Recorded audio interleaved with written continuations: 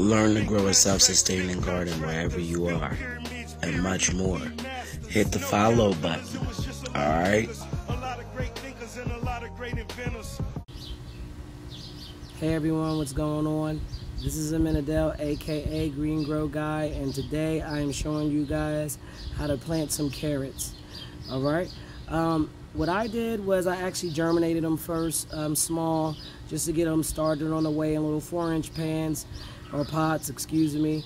And now I'm going to transplant them into a 15-gallon pot that is cloth and portable. I suggest this is the route you go when you're growing carrots, especially during the summer, because these are plants that need full sun. But sometimes the sun, I notice, can be too intense for them, and it'll make them wilt. Anytime your plants start to wilt, or you overwater them, or you transplant them, you kind of stunt them. So you want them to have a nice flow of growth the whole time they're growing.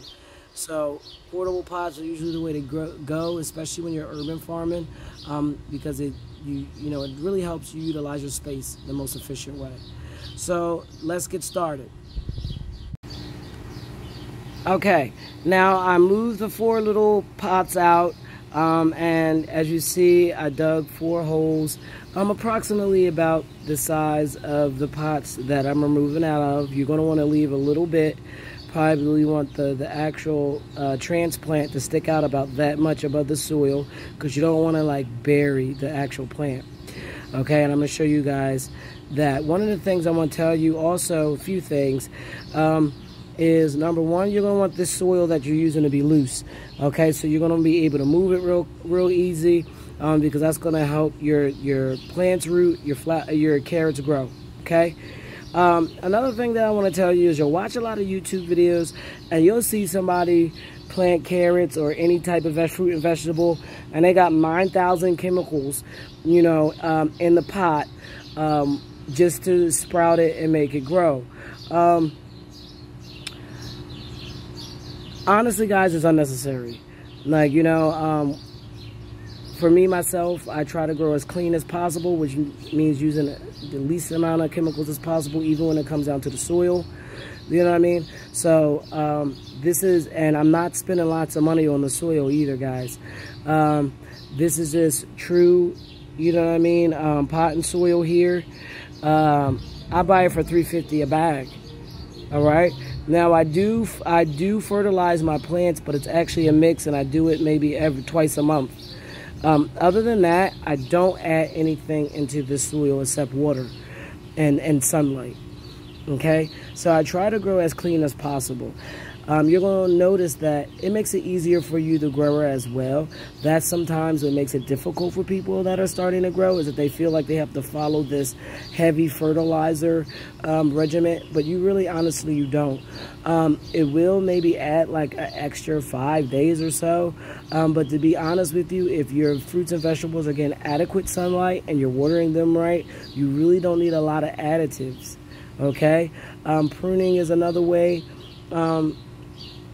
that I use it almost as a fertilizer, because what it does is it delivers nutrients to the places that the plant needs it. All right, so there's other ways that you can go about growing fruits and vegetables besides throwing heavy chemicals in the soil, expecting that to make up for error that you might have going along the way as far as growing.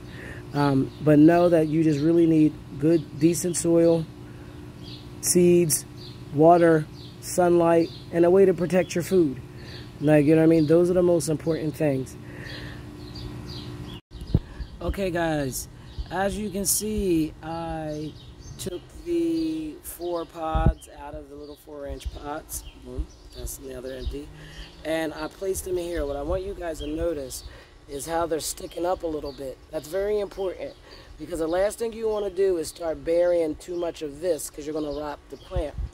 Now, I know you're looking at this and you're like, they look all scraggly. This is how carrots start out, guys. And I'm about to show you guys a trick on how to maximize your carrot production here. So what I'm going to do is I'm just going to put the soil lightly around lightly, very lightly, because I'm about to show you guys a trick. Oh no, sorry guys. Okay, everybody, now that you see the 4 pods planted, I'm going to get a little closer here and show you. You can see I left a little bit of it sticking up, okay? And maybe a half an inch around my little pods are sticking up, and I'm about to tell you why. Before I do, let me give you some quick information about carrots. Carrots are a plant you can grow all year round. Just know that anything over 85 degrees in temperature is going to make your carrots very slow growing, and they're going to be affected by the heat. Um, I can grow them all year round. Even though we do hit high temperatures here. I can pull them in a shaded area and keep them moisturized really well, because that's very important with carrots, along with very loose soil. Okay, you always want to keep the soil very loose with carrots, because that helps determine the size of the carrot. Okay, so you want the soil to be pretty loose. Now that I planted these 4 pods here, what I'm going to do is I always take a little bit, and know that when you start growing carrots, they always look scraggly like this. This is my second year growing them, and the first year that I grew them, they were looking really scraggly like this, and I was really worried.